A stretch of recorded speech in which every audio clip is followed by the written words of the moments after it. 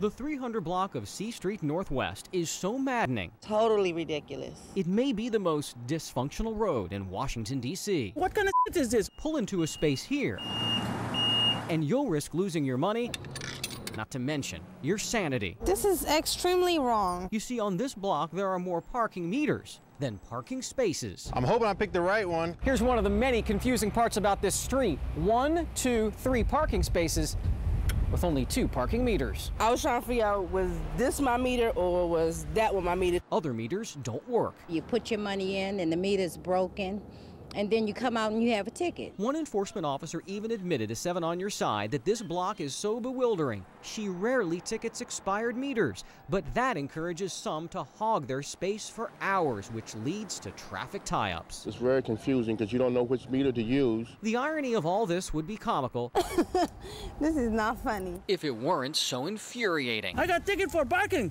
Now I got coming to pay, I got another ticket. You see, this metered mess sits right in front of the very building where you fight parking tickets. Just come down here and get a ticket at the ticket place. It's stupid. When we alerted DDOT, the agency that manages meters, Oh, we'll absolutely follow up on that probably today. its director had a hard time imagining such a senseless scenario, but assured us that he will investigate. We will, however, go out and send our inspectors down and look at it. And if there's a problem, we'll definitely fix it. But skepticism runs as deep as dysfunction along this block.